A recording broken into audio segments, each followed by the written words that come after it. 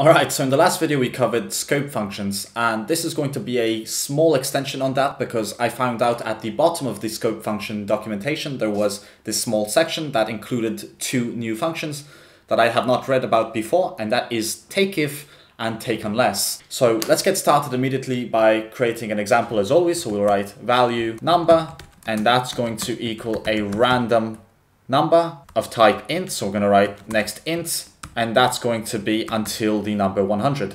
And of course we need to import the random, so we have to choose this Kotlin.random, and everything will be perfect. Then right below we're going to create a program that tells us whether a number is odd or even, and let's go ahead and get started immediately. So the first one we're going to write is even or null, and it's going to equal the number, and we're going to call takeIf on it. And then we are going to refer to the number by typing in it, and we're going to use the modulus operator, and is divisible by 2. Then we will print that it is even. Otherwise we will print null. And an easy way to look at this one is takeIf returns the object if it evaluates to true. So if this is true, we will get the number that was even. Otherwise we will get null as a response. And then immediately under we're going to create value odds or null, and that's going to also take the number, and instead of takeIf we're going to write takeUnless. So this takes exactly the same lambda expression as the one above, with the exception that this one, if it prints an odd number, it will still print the number to the console. That is because if it evaluates to false, it prints the number. Otherwise, if it's evaluated to true, it will not print the number. So as you can see, takeUnless returns the object if it evaluates to false. So 57 here will be returned, and 57 here will not be returned. And then we will add a print line statement below. And here we write even, and we will insert even or null. And then we write odd, and we will insert odd or null. So if we go ahead and play this program, you'll see that if the even number turns out to be an odd number, it will not print it to the even side, it will print it to the odd side. Now let's go ahead and click play again.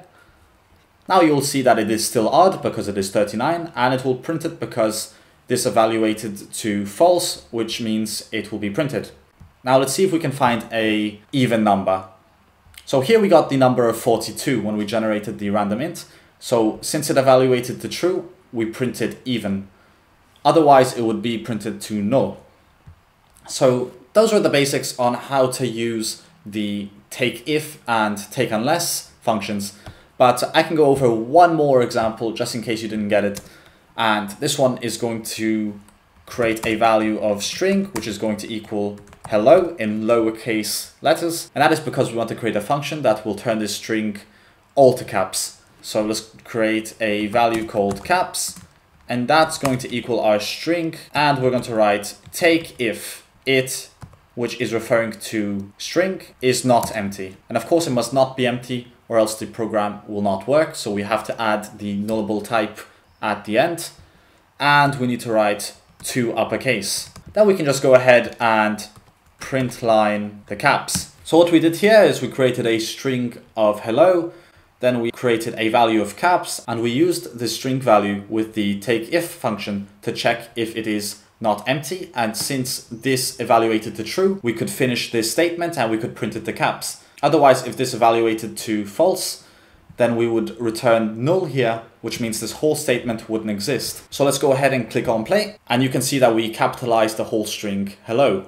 Now let's pretend we didn't insert anything, and we click on play. And you can see that since we wrote nothing in here, it wrote null inside here, which means instead of crashing and not doing anything, it just decided to assign the value of null to caps, and it printed out the value of null. So it's kind of like an Elvis operator in a way, but instead of having an either or else, you will just have the value of null printed if nothing happens. But anyways, that's all I wanted to show you in this takeIf and takeUnless tutorial. I hope this helped, and I hope you learned something new. But with that being said, I believe I'm going to move on to coroutines. But that doesn't mean I'm done with the Kotlin series just yet. That is because I'm sure I will find other things that I have forgotten about and that I still have to include in this series. But for now, I believe that's all I wanted to cover for the basics of Kotlin, and I will see you guys in the next video.